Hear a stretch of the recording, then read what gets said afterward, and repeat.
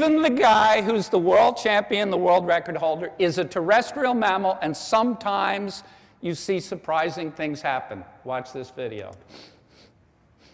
All right, so here's the funny thing. After the race, somebody asked Lezak about the race. He said, I don't know how I did it. All right, so I watched that video. They have underwater.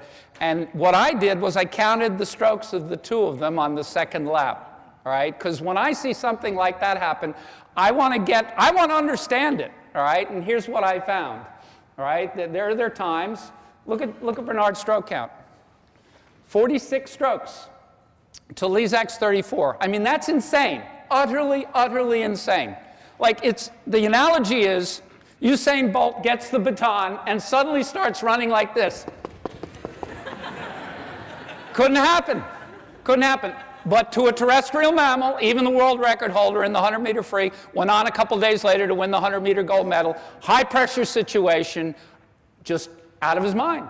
All right? So his stroke rate was 25% higher, but Lezak's length was 36% higher, and that made the difference.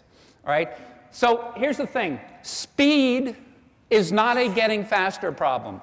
In virtually every instance, it's a getting slower problem. Why are these people pulling away and these falling behind? In every instance, their rates are going up. The people who get the medals, their rates are going up a little bit. All right? The people who don't get the medals, their rates are generally going up more. The people who get the medals are holding their length better. It's without exception. Stroke length determines how fast you swim.